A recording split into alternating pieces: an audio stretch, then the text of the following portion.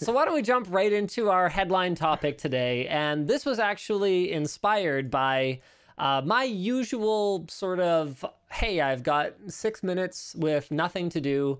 I love it. I'm going to creep other YouTubers on Social Blade pastime. And I fired up Philip DeFranco over on Social Blade, and I discovered that here, let's go ahead and pop my display capture on over here. I discovered that he only had 1 billion video views, and I was like, what? That doesn't sound right. 1 billion views. You got to be kidding me. So then I was scrolling. I was like, look at that. He got 750,000 views that day. He got 900,000 views that day. He got minus 1.88 billion views on June the 24th. Okay, so that's amazing. Yeah, right. So there are a number of. It's just YouTube correction. Don't worry. It's just a standard YouTube correction. Yeah. Don't worry about it. So there are a number of reasons that views can disappear as tracked on Social Blade, which basically just pulls data from the YouTube API, which is exactly where the view totals that are on your YouTube channel come from. So there are a handful of reasons they can go away. One reason they might go away is YouTube just doing sort of standard auditing of views and finding that, oh, after further investigation, we don't think that 6 seconds towards the second half of the video where they actually skipped everything else, we don't think that constitutes a view anymore. So they'll do these audits and they'll change their policies as to what exactly constitutes a view. And sometimes you'll see these one-day corrections one way or the other. Other reasons that you can see adjustments to view counts are things like view botting. So if Phil view botted 2/3 of his overall viewership over the last 12 years or however long he's been active on the platform, 14 years, holy smokes, 14 years. If that were the case, then, I guess that's, they finally got him. We got him, ladies and gentlemen. So that ain't it.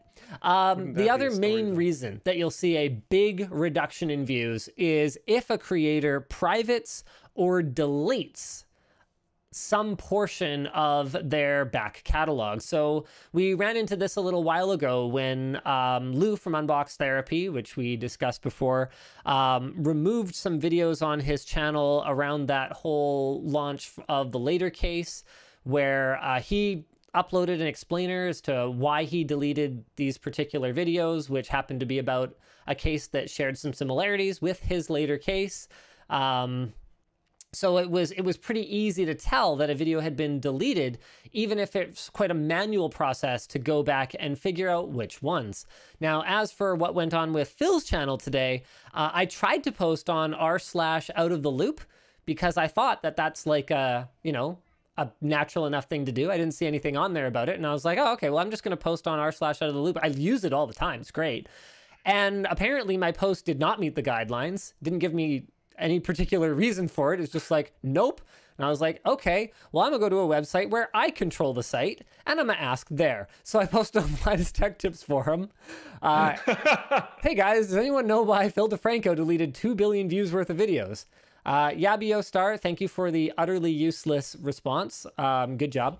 Vegetable Stew says, hey, Reddit's pretty curious too. One leading theory / observation is that he privated every video prior to 2017.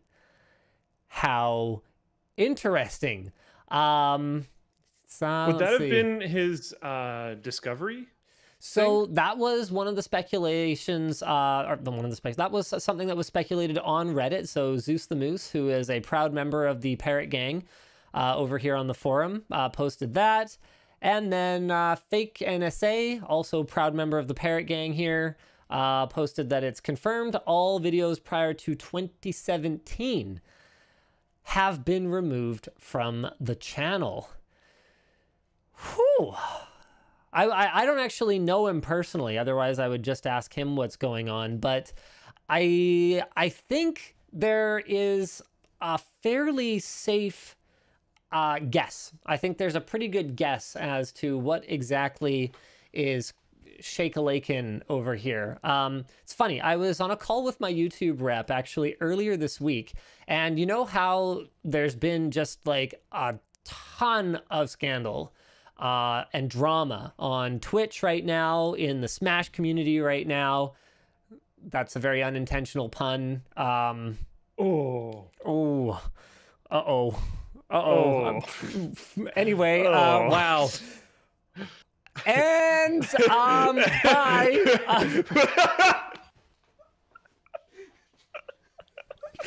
I'm back. I'm good. I'm recovered. Anyway, so there's been a ton of drama and turmoil in those particular communities. On Twitch right now, you've got, Alinity talking about how she's been pushed to the point of suicidal thoughts. You've got PewDiePie responding in a video that he doesn't feel bad for her. You've got just everything is crazy right now. So anyway, there was the whole Mixer thing that went down where the management was accused of basically systemic racism. All right. I didn't see that one. Oh yeah. It was a whole thing, and I actually don't know if Microsoft ever responded to that, because what would they say other than, yeah, we terminated everything at this point, right? We cut all ties, so luckily that's handled. Yeah. So anyway, I'm on the phone with my YouTube rep, and I'm like, yeah, it's sure a good thing that you guys have mostly escaped notice over the last little bit. I was like, yeah, you guys haven't really had any really bad scandals. And then my rep makes an offhand remark. He's like, oh, I guess you haven't seen the Shane Dawson, Jeffree Star thing that's going on right now. And also Jenna Marbles deleted her channel. And I'm like, oh, never mind. That's not internal, though. That's not YouTube themselves. No. That's content creators on YouTube. No. That's very different. But I mean, you look at what happened with the whole Dr. Disrespect thing. It's not like my best guess at what's going on there is Twitch is through some, okay, it's hard to say, and it may come out that there's some other reason for it. So I'm not, I'm not in indelible ink, etching this theory into stone or anything like that. I just think the timing is really suspect around the gigantic contract they signed with him, around the pushback on Twitch for holding its creators more accountable and cleaning up its image, and taking care of those two things in one fell swoop, whatever, in one go, two birds, one stone.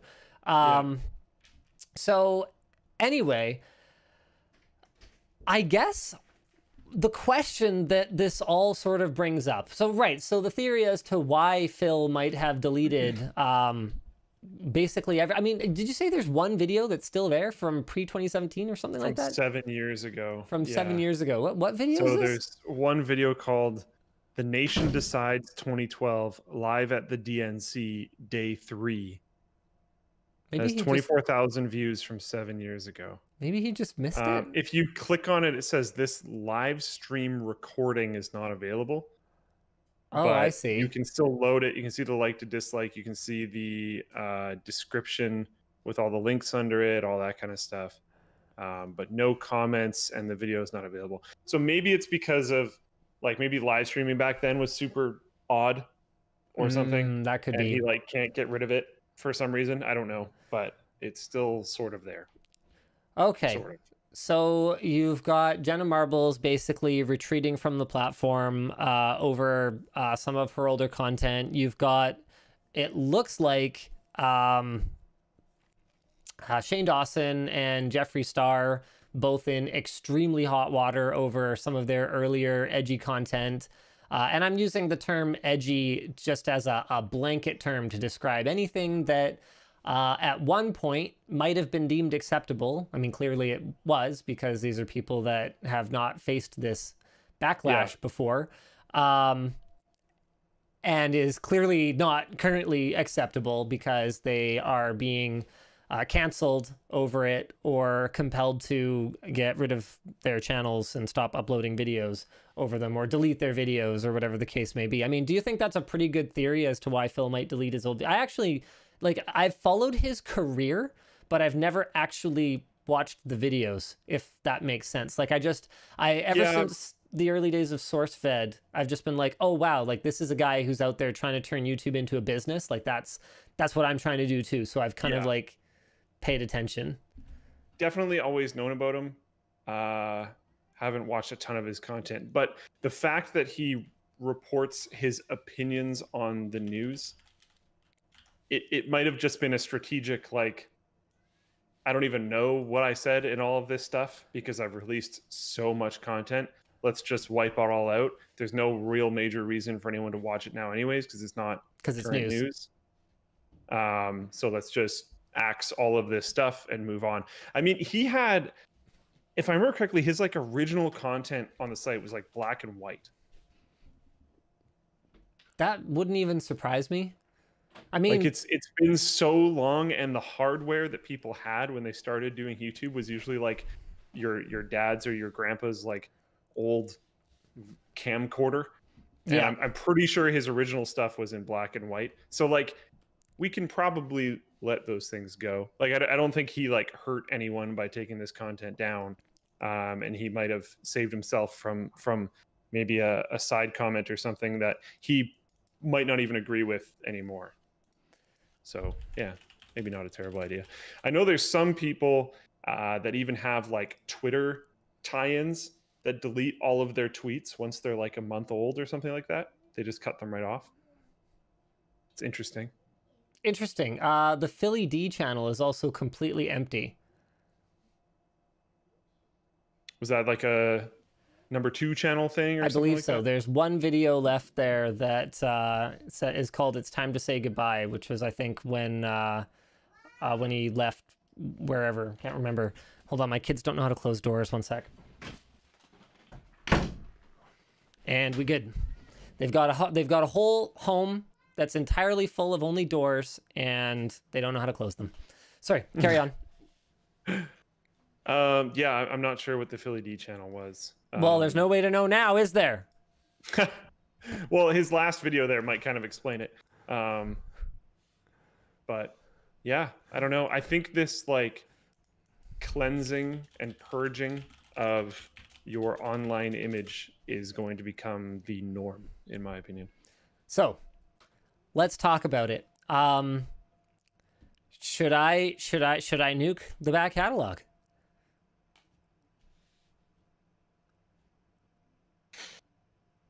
We have definitely done some stuff that would not be considered cool. Probably. Today. I mean, I'm pretty sure you and I have both sexually harassed each other on camera. Yep. Yeah. I don't know. There might be you might be able to lean on a relationship clause there. Ed grabbed my butt once at work. Did you mind? That was all right. I guess that's not. See, I don't know. Like if they know it's okay, it's fine, right? He didn't check first. Consenting adults. Okay, all right. Cancel Ed. I don't know. Like there's I don't know.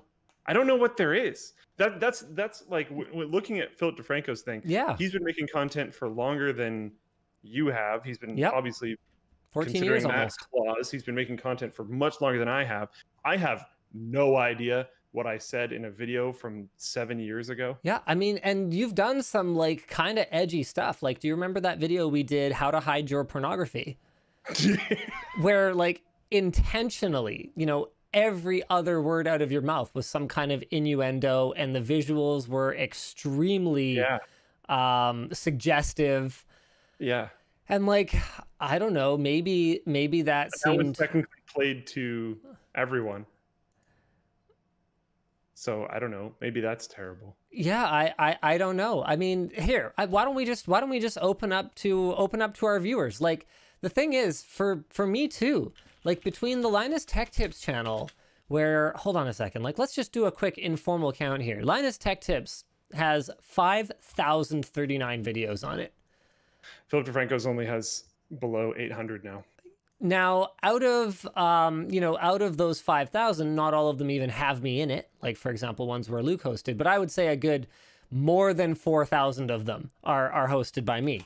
So then we've got TechWiki, where I probably host a good 2/3 of the 769 videos. Nice. We've got TechLinked, where I've probably hosted about half of the, maybe a third of the 348. You know, like, I just have no idea what's out there. I have seen people put together like mashup clips of me saying or doing just the most ridiculous things that I do not recall. Like I feel like the single most boring thing ever. Yeah, I feel like if I was to be you know, if I was to have to issue some kind of, you know, testimonial or be, you know, cross-examined based on my YouTube upload history, I'd have to just go full Jeff Sessions, you know? I do not recall. How do you like yeah. How do you defend yourself from so long ago that like most of the cells in your body have been replaced? Yeah, and to be clear, like, I'm not saying that that is a defense. You know, if you did something wrong, then you should probably apologize for it at some point. I definitely believe in that. Yeah. But if I didn't realize it was so bad and I have completely forgotten about it, then odds are I haven't apologized for it. I got called out a little while ago for something that happened on the WAN show like 2 or 3 weeks ago. I was making fun of you for your dyslexia, and someone was very upset because they suffered from dyslexia, and they were like, that was, you know, really inconsiderate. And I was like, okay, fair point. But like the counter argument to that is that mine and Luke's relationship is such that we are just trying to say the most hurtful possible thing to each other. And in those moments, it's just very easy to go after whatever is the most obvious defect that the other happens to be saddled with. Yeah, and there's maybe something to be argued there where like that should maybe be cooled when you're like on a stream to other people. Oh, definitely. But like, you obviously know I have absolutely no issue with it, and I would probably be displeased if it stopped, because then I couldn't do the same thing back. Yep. I mean, don't worry. Your belly and your dyslexia and your eyesight and your cheapness and it's okay, you're old. I'm gonna die first. Actually, maybe not, because tall people tend to live shorter lives. Maybe you'll make it. It's okay. At least I'm not short. Or small. The amount of pleasure this guy would take from like storing bins and stuff on the top of shelves, and like me needing to get a ladder or him needing to get it down for me. Like, you had a ladder. Yeah, that doesn't mean it's still emasculating to have to go get it and use it. Yeah, you know, if my girlfriend wants to hide something from me in the fridge, she'll just put it in the bottom. Because I can't see it, so I would have to like full crouch to get there. Oh, that's hilarious. I'm not even like that tall either. This is a problem for a lot of people. Okay. Anyway, yeah, I you know, it's one of those things where I look at and I go, you know, fortunately, I've never relied on that, you know, sort of that kind of shock humor. Like I was what's her name, the Canadian YouTuber, Lily Singh was trending on Twitter the other day, and every time I see a name that I recognize, I'll just be like, oh, I wonder if it's positive, and it's not. And so people were really upset with her over cultural appropriation stuff or something. I don't know, I never followed her content, so I didn't really know what they were talking about, but I was like, oh, okay, so people are mad about that. And fortunately, I never really rode that wave of like, you know, edgy comedy. So I doubt there's, you know, unless people are offended over the, you know, wanton destruction of keyboards or other computer hardware, I really doubt that there's anything that bad back there. We've had, like, I haven't heard this term in a long time, but like, what do you even call it? Like toilet humor? Potty humor? Toilet humor? Yeah, you've never heard the term toilet humor? No, it's not that I haven't heard it. I don't think it's used that often anymore. But like, we've had a lot of that over the years. Hence the how to hide your Yeah. stuff Your video. stuff, how to hide your things and stuff, and How to hide your datas. your homework folder. Yeah. Your pictures of dogs. It's, yeah, I don't know. Honey, not now, sweetheart. I'm live. You gotta go talk to mommy. Oh, for crying out loud, I gotta close this door again. I'm just scrolling through. I'm just scrolling through. Sorry, 1 sec. Hold on. Yeah, no worries. I'm scrolling through the Linus Tech Tips videos and just looking at like the thumbnails and looking at the titles. I can't show you guys these, so I'm sending them to Linus. We'll see if he wants to forward them forward or not. Forward them forward. Oh my. Yeah, they get pretty potty humor, but I don't know. I feel like we weren't that bad. There's something to be said for like the scientific method of approaching social situations. Like you might not. No worries. Where are you scrolling down? I've sent you some screenshots of some wonderful things that I've ran into while just scrolling through the Linus Tech Tips backlog of like thumbnails. Oh yeah, wow. This is like, hold on a second.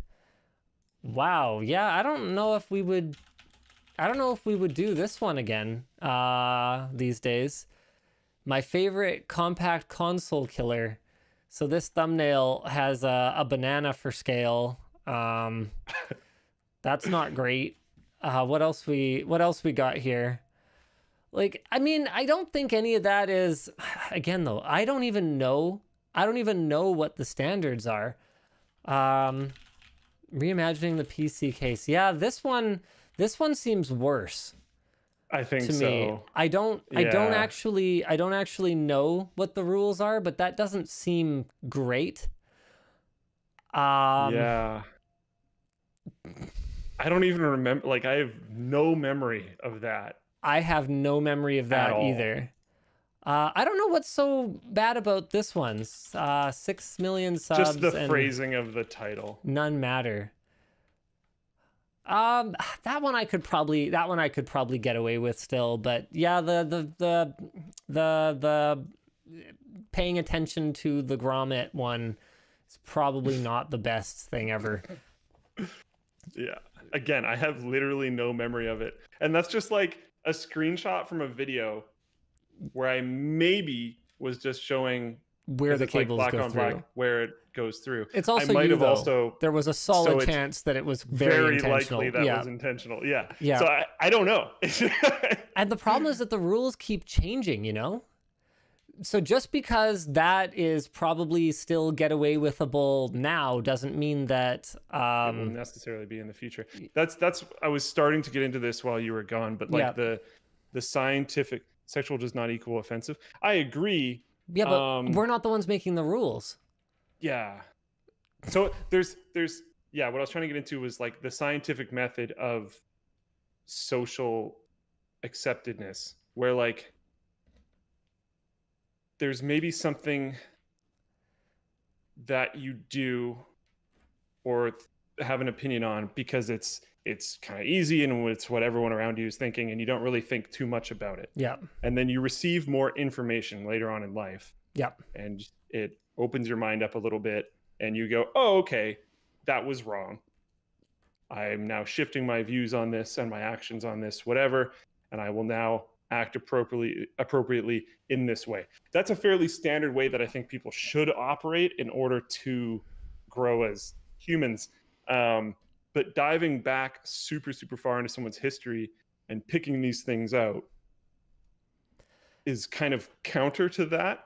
And that seems bad. And the really dangerous thing is that the intent doesn't seem to matter. One of the only times that I ever legitimately had it wasn't like a cancel moment, because I don't think canceling was such a prominent thing yet.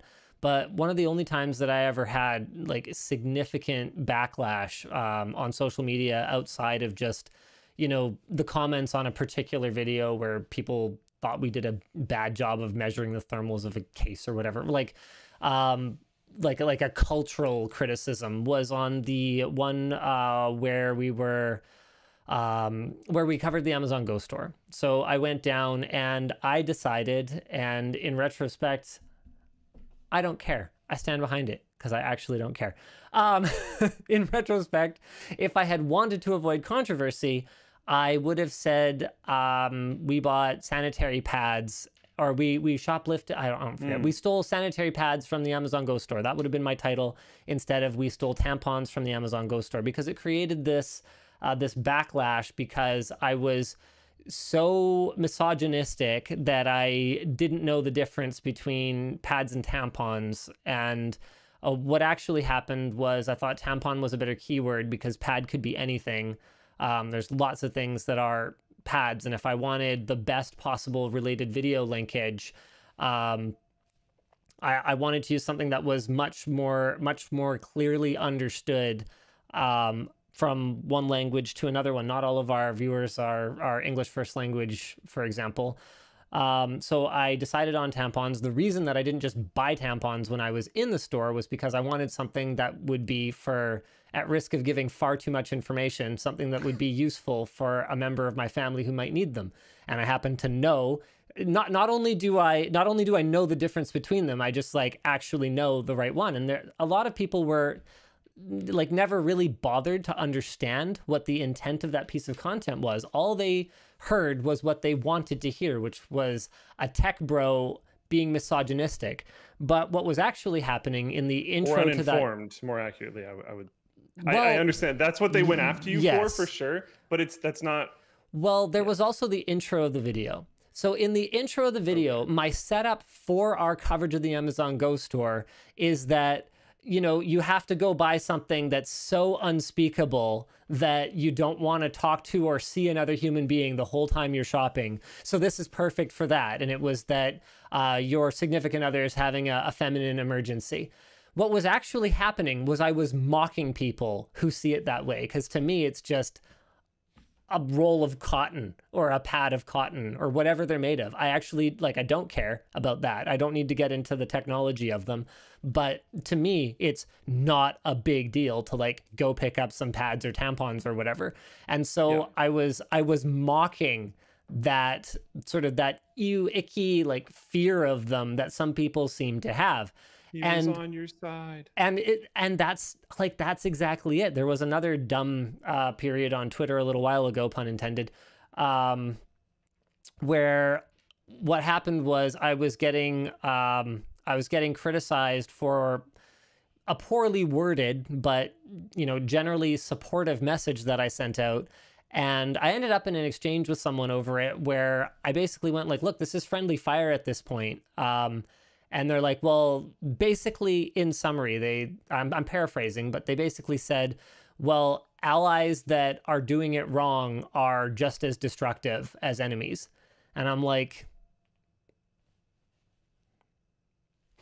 well, then I have nothing else to say, really. Because how can you possibly reason with that kind of mentality? I don't know. I don't understand it.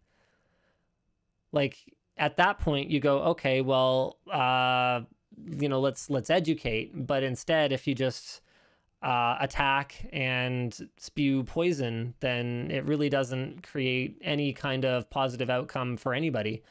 It's much easier and more productive to train a dog through positivity. And I'm nothing if not a dog, you know? Dog? Sup, dog? I don't know. I'm saying, seriously, like it's relatively hard to sway someone's like genuine opinion and feelings and actions through just like pointing a finger in their face and being like, screw you. So in summary, I was never considering deleting the videos. But it was a good discussion. I wanted to have this discussion there. This is entirely off topic, but I sent you a screenshot of I don't remember how I got there, but I was searching something in my email and this email thread came up. And it was an email thread between my mom and I. I don't remember a time where my mom and I emailed each other. I thought we always hit each other up on instant messagey type things. But I think this was Computex 2013, and it was just really cute.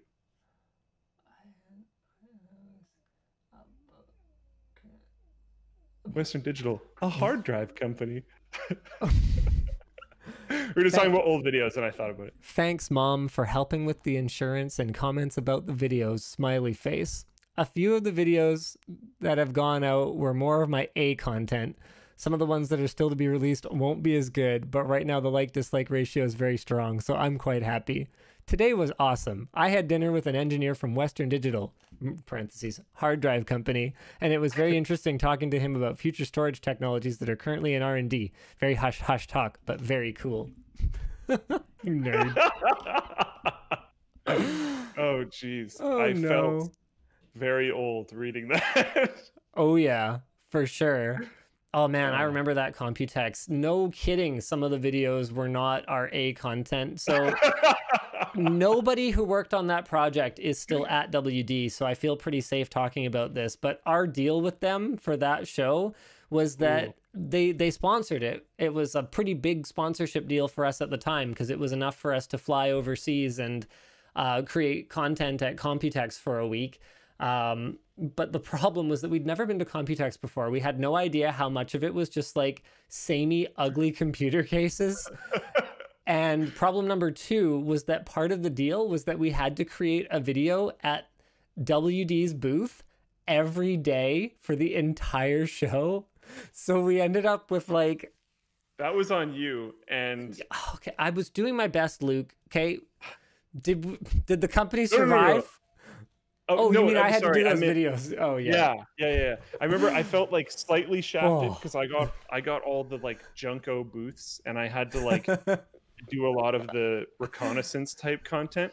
But then every time I like was started to feel bad for myself, I was like, he has to make videos at WD every day. And I have no idea what I would do. I mean, one of the videos was just about the like model of a race car that they had in the booth. And get this. Oh, it was the most horrible thing ever because even though we were working with, like, I forget, I don't think she was VP level, but she was at least, I'm pretty sure she was like director level. So even though our handler was like pretty high up at WD, initially we couldn't even get permission to sit in it. And I was like, you have got to be kidding me here. What am I supposed to do? How am I supposed to make a video about? I can't even like ride in it. Like what? Oh no! Please no! Oh man, I can't wait until I retire because that is when I'm gonna finally do. I'm gonna do like a 12-hour stream. And I'm going to talk about like every stupid sponsor request I ever had, or like just every weird interaction. I found 2 of those, by the way, when I was scrolling through for those 3 thumbnails I sent you. Yeah, I saw quite a few thumbnails that I remembered and was just like, oh, yep, that hurt. I remember that. Yep.